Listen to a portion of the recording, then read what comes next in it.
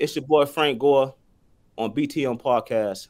Had a great time with the fellas talking about my football career, also my boxing career.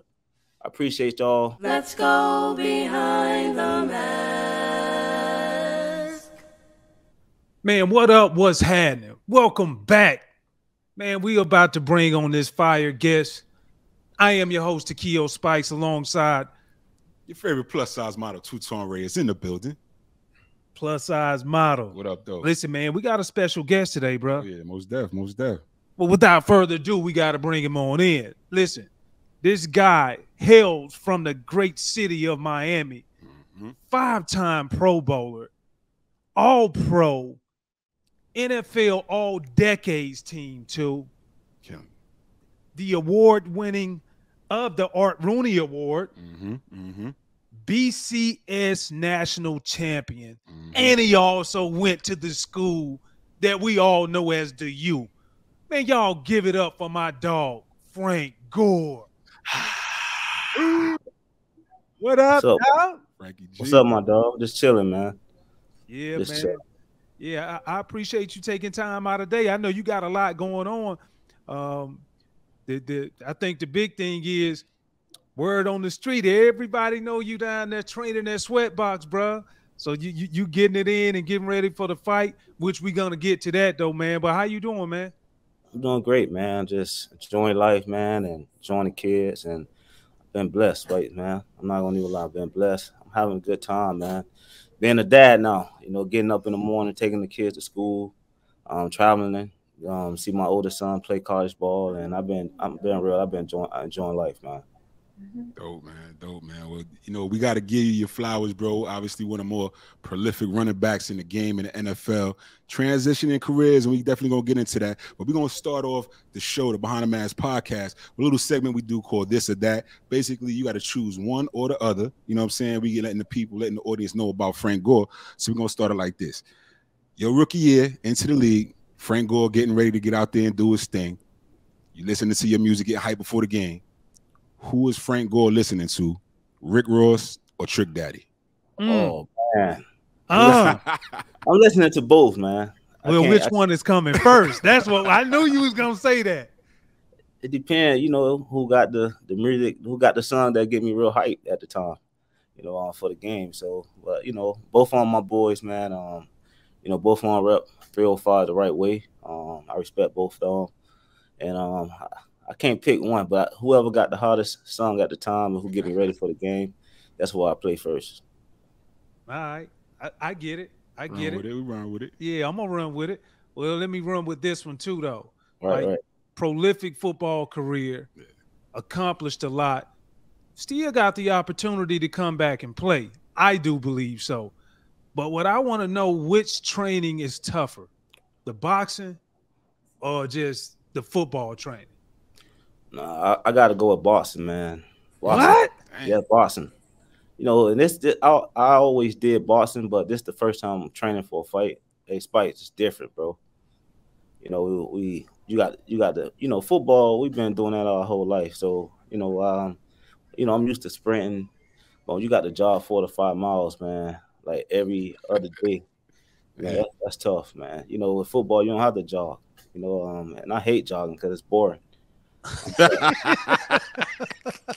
4 to 5. Then you gotta understand this though. Like, one round you going 3 minutes. Yeah, 3 minutes. Then you get 30 seconds off. And when you training for football, we go 60.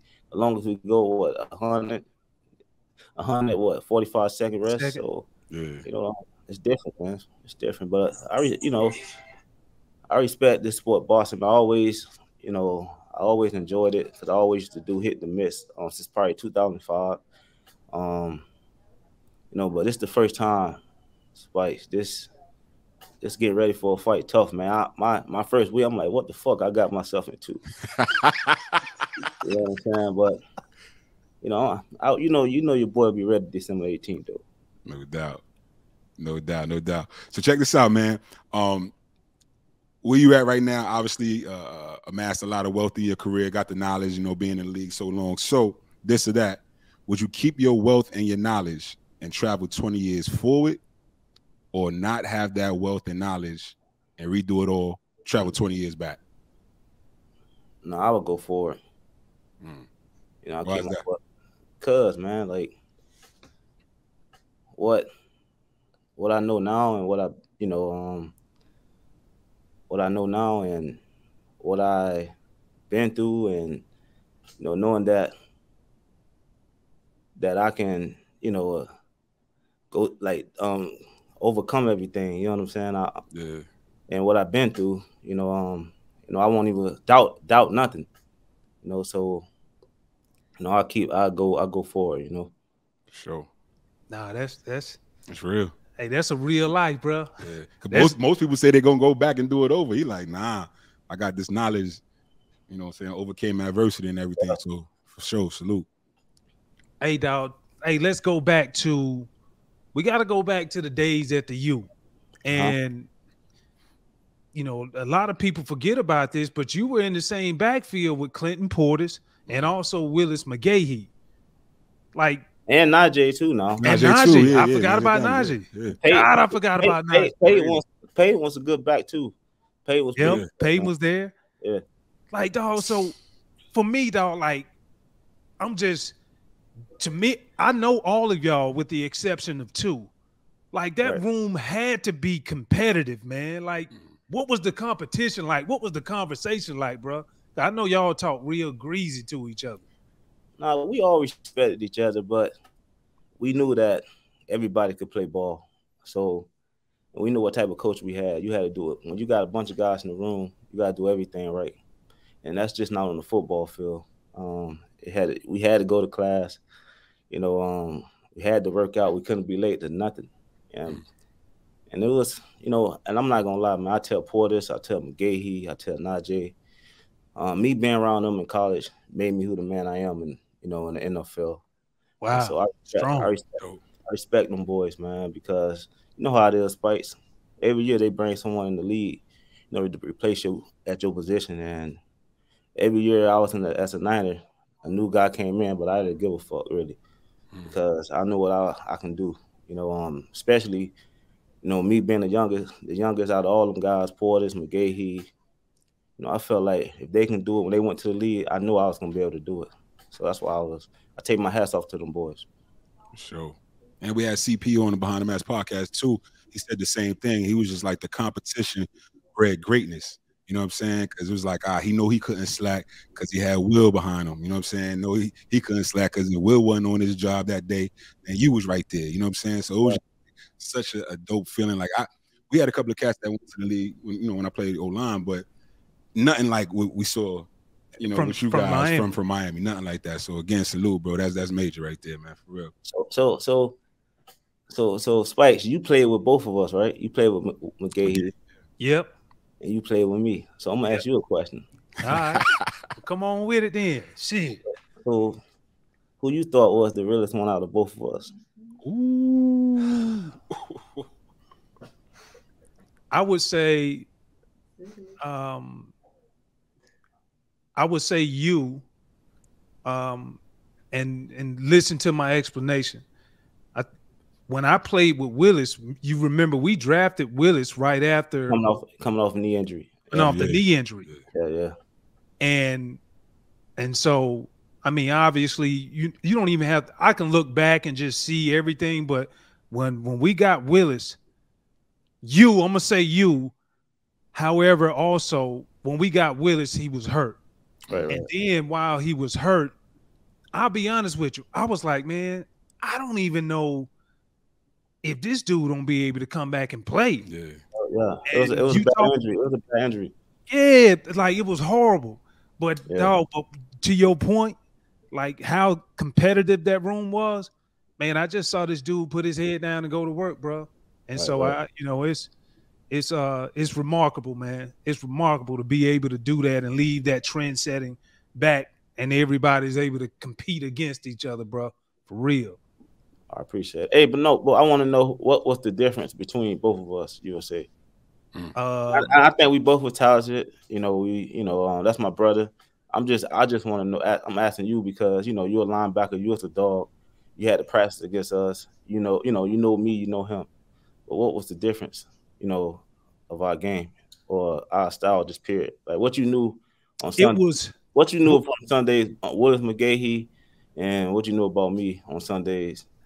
The thing about you were very shifty, and it was to the point to where if you supposed to had a gap, like the scouting report was like, I don't give a shit if he's all the way on the front side. You keep your black ass back on the back side because he will find it. So it's more of a compliment to your vision. Right. Your vision, and then by being able to get through the holes, the second thing was the explosiveness of not being able to go down from an arm tackle. Right. Like that was huge. And then obviously the breakaway speed. I think with Willis, I think Willis had more long speed. Yeah. Like Willis was naturally, what people didn't know, this dude had breakaway speed, but he had like 100-meter speed. Like he ran 100 meters. As he continued to go, the faster he got, and it was very obvious. Am I right? Yeah, you're right. He went to state in high school in the hundreds in Florida. That's big. You know what I'm saying? But, y'all be having all that heat coming. Y'all be having damn high schoolers. Two-time daughter run track. No high school. Man, y'all had them folk coming down there running 10-3s, 10-2s in high school, man. So I'm gonna tell you a story when Spikes first came to our team, right? So I was young, right? I was young, so I remember Spikes, in Auburn, and when he got drafted. So I'm looking at him, on Sundays, like doing the interview, big ass neck. You know what I'm saying? I know he was physical, so I'm like, bro. He came to training camp, right? Like what, a week later or something like that, right? Yeah, I came late. So I'm like, oh shit, he come out there, bro. He was older than me. He older than me, so I'm like, oh shit, he come out there late to the practice, right? I guess we just signed him, bro. This motherfucker come out high white socks, big old, some old Spike Nike cleats. I said, I told our football, I said, Moran, bro, your ass better be ready. This motherfucker come downhill, boy. And at the time, Spikes, boy, like I tell people, it was like the NFL, we was physical, bro. Practice and everything. But man, tackles. Yeah, I was, hey, Spike, I'm gonna be real, man. I enjoy playing with you, man. You taught me you was a very smart player. That's one thing. That's why I tell people, man, as you get older, you got to be smart. You got to be a football player. But I used to be like, damn, Spikes, I can get Pat on this. Why I can't get you? I'm taking away this. Just because the knowledge you had, and when I as I got older, I always remember you told me you got to remember details of everything, and that's what I did. That's why one of the reasons I played a long time though, bro, and I appreciate that, man. Oh man, bro, I appreciate that. Hey. I thought he was gonna give you another story, but I'm ready for that one. You ever shook him? You ever met him in a hole and shook him, break him down, man? Because he used to wear them high top cleats and everything. Yeah, bro. I'm like, damn, this motherfucker old school for real, bro. Bro, I had them. Hey Frank, I had them sharks. Yeah, sharks. I ain't had them screw in. I was like, man, I ain't trying to be like no chick out here with no high heels on my feet, her. Like the part one of cleats, bro. Right. I was like, Apex. Boy, I was like, boy, we better be ready today, boy. Hey. Hey, one thing about Spikes, what I liked when we practiced though, he knew how to practice, man. He knew like, I'm gonna do my thing. I'm trying to get to Sunday, and I was like, okay, I'm cool with that, bro. I'm cool with that. But hey, when it's go time, oh shit, boy, him and our fullbacks to go at it, boy. Yeah, me and Moran Norris. We used to have some battles, dog. Like I used to didn't like Moran. Mo, we don't talk. Mo always talk about he beat me up in a game. I'm like, Mo, I jumped on you first. He did. I squeezed through the hole on the lead, got tripped up on the lineman's foot. Then he don't try to jump on me, and I was like, oh hell no, Moran. I just went after him, dog. But from that day, man. That was cool. Oh, yeah. He was like one of my best friends just because like I was trying to take his soul and Moran wouldn't quit and he kept coming. And I was like, I like it. So I kept coming at him, Frank. Like after the game, you got to go up to them type of guys, right? Yeah. You got to go up and like, hey, bro, I respect that, man. Yeah, man. Hey, the Spike was a big name, boy, and he brung that thing, boy. He brung it. Most Hey, Spike, I'm being real. These last 6 years, bro, it ain't linebackers out there like that no more, man. The game don't change, bro. I Like, know man, it has, bro. if we came back in this era, bro, oh man, we play this era, we'll be great. At coming in 21, 22, oh man. We Man, probably would have played with our mindset, Spike. We probably would have played 20, 21 years, bro. yeah. Easy. We would have got 20 years. Yeah. How many you get now? What, 16? I got 16. Yeah, 16. Yeah, Bro. I got 15. I could have played this year. We thought so. We were sitting there like, yo. I had like 3 teams called, man. I just wanted at the time, bro. What helped me, man, when I didn't go to training camp and I'm taking the kids to school and going to my son's practice and got the opportunity to go to my oldest son college game and my stepson college game, and I just started enjoying life. And I saw how much time I missed, bro. Mhm. You know what I'm saying? And like the week, a team. It was one team. I don't want to put the team out there. They called me like a week, like after training camp, and I already had like something set up, like with the family to go see my stepson play his first college game. And bro, it was a good situation, Spike. It was good, but when I set the vacation up to go see my son play, and all me and my kids, and we already had the like flights and stuff booked and everything, and they called. They wanted me to come up that same day, bro. And when I had the doubt about football, like should I do it or not, that's when I was like, you know what, I ain't ready to go right now. You know what I'm saying? And then they called back when I got home. They called me that Monday. They called me that Monday to come up there that Monday, man. And I had so much time. I had so much fun, at Wisconsin, man. And after the game, my stepson happy, and I didn't get that feeling like being around my kids and my girl so long, man, and like to get that feeling, man, and to see how much I missed that. Like when I didn't go to camp, bro, I was like, you know what? I told him I was good, bro, and man, I've been enjoying life, dog. And I'm not gonna lie, Spikes, and you probably had the same feeling. When it get close to the end, bro, you get scared. You know what I'm saying? I'm saying scared, like, what you gonna do? You know what I'm saying? Yeah, the transition. I've been playing football since 3-4 years old, bro. When we've been on the schedule, like our whole life. You know what I'm saying? Yeah, bro. Every year, like that year, get closer and closer. I'm like, oh, like damn. I was like scared, bro. And man, and when I didn't go to camp, and I was enjoying the kids and the fam, bro, I was like, bro, I was so dog. I was very happy, bro, because you know me, Spice. I love the game of football. Yeah, and you won't sit down. You won't even let the grass grow up under your feet. You always feel like you gotta be working, right? Yeah. Like, bro, like when I didn't go to camp and I was enjoying the fam, man, and when the team called, when I told them I was good, though, I was so proud of myself, bro. Yeah. You know what I'm saying? And I'm not gonna lie, bro. I know it's still early, but I don't miss it at all, bro. And I'm still shocking at myself. I'm still shocked because I know, how much I love the game, bro. And Spike's like coming up the way we come up, neighborhood, man. That's the way we get out, to support our family, man. Yeah. But man, I've been blessed, bro. I've been enjoying life, man. I'm excited. December 18th, with this Boston thing, man. Win, lose, or draw. This is what I wanted to do, So. And man, I've been enjoying life, my dog. For sure, man. You talk about being great. We would have been great in this era, but don't sleep, man. That's what I said. We gotta just salute every time we have the opportunity to. You know what I mean? But with you, 16,000 rushing yards in your career, bro. Mm-hmm. That I don't think people understand what that means, right? So for conditioning, we run 110s up and down the field. That's the equivalent of you going up 160 times without getting tackled. 160 times in your career. Not many running backs have done that. Only 2 ahead of you, Walter Payton, Emmitt Smith. Did you ever think being the top 3 running back, you know what, I got a little bit left, I can catch a Walter Payton, one of the greatest of all times, man? I never did it, for that. When you play the game, you want to have like individual goals. You have that. But I never thought about me being top 5, top number 1 at running back, with numbers. So when I did get up there, it crossed your mind.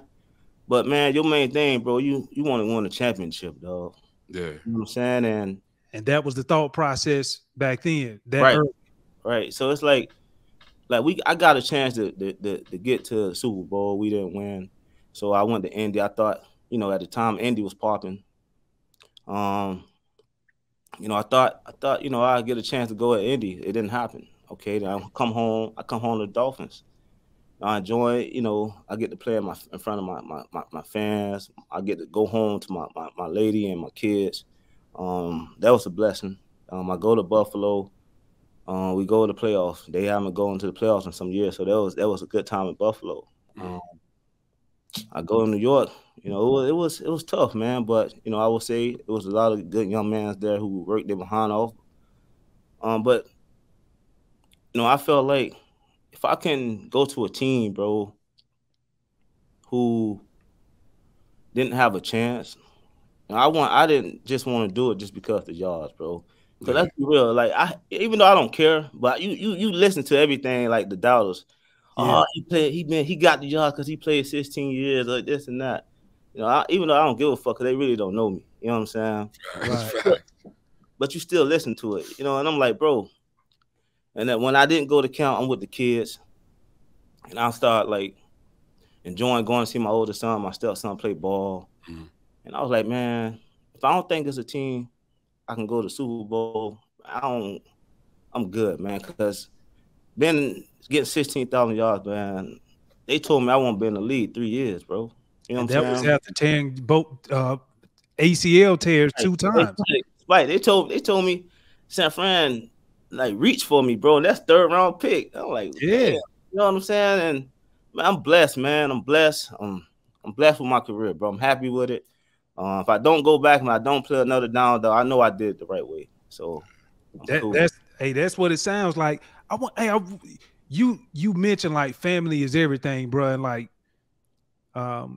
you understand the grind. You are the epitome of the grind.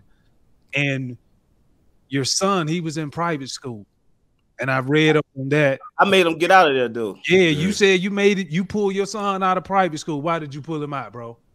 Because, at the time, they know his dad. He was talented. He didn't know I come home. I come home like on a bye week. He didn't know I was down here. So I go, he a freshman. So I go to the practice. He's not there. But the coaches was okay with it, just because he got some talent. He was a freshman, and they looking okay. But me, I'm like, bro, I don't care, bro. Like, bro, I don't care what talent you got. When you supposed to be somewhere, you supposed to be there, man. And when I go up there and he not there, he out with his friends, and the coach is all right. I say, nah, he got to get around guys like in public school, man, who he got to compete with and make him a better player. You know what I'm saying? To make him. That's like when me, Portis, and we know we couldn't play around in practice. You know what I'm saying? Because y'all held each other accountable, huh? I had to get him out of there, man. They was babying him too much, man. I didn't like it at all.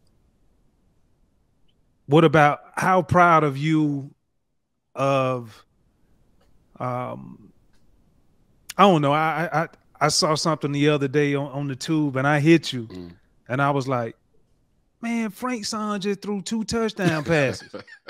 And he ain't even the damn quarterback. I'm like, man, what's going on, bro? Like how does that make you feel? Or is that the same son? Yeah, it's the same one. Now he's the oldest one. The same one. So how did you feel about that, bro? Like to be able to see that comes back full circle. Man, I was very proud. I was a proud father, man. I was a proud father even seeing him getting a scholarship, bro, to go to play D1 ball, man. Especially in this generation, man. These kids out here crazy now, man. And to see him go away, I tell him, man, I took my hats off to you because I had opportunities to go away and I just couldn't do it. Our situation was different though because my mom was sick. I wanted to be close and stay home to her, but I still think if she wasn't sick, I probably couldn't go away. I just see him like over the last 2 years, he just grew into a young man, bro. You know what I'm saying? Like we could talk about anything, and he be 100 with me. And I'm happy he do be 100 with it, because I tell him, like, listen, I done did all what you trying to do, bro. So I'm not gonna judge you when you're doing the right thing or you're doing it wrong. I'm gonna be a father. I'm gonna tell you when you're wrong. I'm gonna tell you when you're right. So I've been proud of him. Like I told him, he just got to keep working, on doing the right thing on and off the field, respecting everybody in the building, because it take you a long way, man. And I just tell him to keep his head down and keep working, man, and enjoy what he's doing now. Enjoy it. Don't look at, I'm going to. Don't look at that. You know what I'm saying? Enjoy what you're doing. Right now. So I'm happy for him, man. And I'm a proud father, Spike. Being in the moment is something special. In the way I hear you talking now, it's like you appreciating the moment because you're appreciating everything that you've missed. So, like, what is it for you when you actually see him do it? Do you ever think like, yo, something in you is like, yeah, that's my little jit right there. You know what I'm saying? That's how I used to be back in the day. That does that bring that out of you too? I think he got it. I think it's harder for him. But I tell him, like, he didn't have. I wasn't a junior. He don't have like, I gotta live up to my dad. Or like I'm when I'm playing for Miami, that's my first time I get to see him play. Bro, I'm standing on the sideline. Hey, Spike, I'm sure he's trying me. Oh, we gonna kill you, son. We gonna kill you, son. You know what I'm saying? But wow. But he used to stand in the paint, man. Like, he tough, bro. He got it, bro. He just got to just stay focused, man. And like I tell you, got to stay focused and work, bro. You know what I'm saying? And you know how some people, you getting this hype because your dad, but it's not that, man. He can play. Great kid, man. He's smart. In high school he was in gifted classes. I'm proud about that because I struggled in school. You know what I'm saying? So, man, I'm proud of him, man. I just want him to just stay humble, just keep working, and enjoy college, man. Yeah. Enjoy college. No doubt. Nah, dog. I think it's pretty remarkable and admirable, dog, that you can be able to, feed your son that knowledge like that, and him being able to receive it. Because I already know him watching you play against other dudes in the league, even though y'all are not on the field at the same time with running backs, like Adrian Peterson, prime example. And when you look at AP, bro, like, do you think it was like a inside competition between you guys? Like, you don't say nothing, but like, man, I gotta keep running because I don't want him coming up behind me. Spike, you already know. He's number 5. Well, he's number 5 on the list, and you number 3. You already know what's up, Spikes, man. You know the game. You know how it is. We competitive, man. You know what I'm saying? But hey, like I told you, man, I'm blessed with my career. If he's still playing, if he get it, bro, I'm gonna salute him, man. I respect that man, bro. He a baller. When you play AP, you got to come bring it. You know what I'm saying? So, if he go and take my spot, hey, I salute AP, man. I respect this game a whole lot. Yeah, no doubt. You can't deny that, baby. Yeah. That's the longevity. Both of you guys, you were coined that first, though. Hey, but Spikes, man, hey, you know what's up, man. Yeah, hey, I already know what's up. But hey, Spike, you know how it is, man. But the NFL, man, they how they pitch too, though, bro. You know what I'm saying? They how they pitch with who they want to hype up. Yeah, they do. You know what I'm saying? But I'm happy with like guys like you know what I'm saying, who come up after, hey, bro, you the real, you know what I'm saying, coaches. You know what I'm saying? I didn't need the hype because you know me, Spike. I like to chill. I'm coming to work, do my job, and then Sunday I'm a ball. I remember one time, bro, I forgot what game. I had a bad game, bro. Oh man, I hate playing bad. Everybody hate playing bad. So me and Spike, we in the sauna, bro. You know what I'm saying? We probably won. It come from, we probably went out that night or something. So we come back in the sauna. We in the sauna. I'm like, hey, Spikes, bro. We were playing. We had to play Arizona that next Monday night. I say, Spikes, hey, I owe y'all boys, man. Bro, I played like shit. I owe y'all boys. But Spike respect me, so he was like, hey, everybody had them days, man. Man, that Monday night came, bro. I probably had like 170. Ooh, killed them. I told Spike, I told you, bro. I think was it against the Rams? Yeah, I think the Rams. But no, it was Arizona. I had the big game Monday night, but I think I played bad. I played bad against the Rams. You know what I'm saying? Yeah, yep. That's what I'm saying, man. Like, as long as I get my respect from the guys, man, I'm okay, man. I totally get it. You don't want to see our faces right now because you know part 2 is coming. And trust me, when I say this, 2, it's good. Damn good. Make sure y'all subscribe to the Behind the Mask podcast. Follow us everywhere on social media at the BTM Podcast. Click the bell for notifications. Tell a friend to tell a friend. You know we're going to have more with Frank Gore, part 2 coming up next week. And remember, on the Behind the Mask podcast, there's only one rule. There are no rules. Let's go.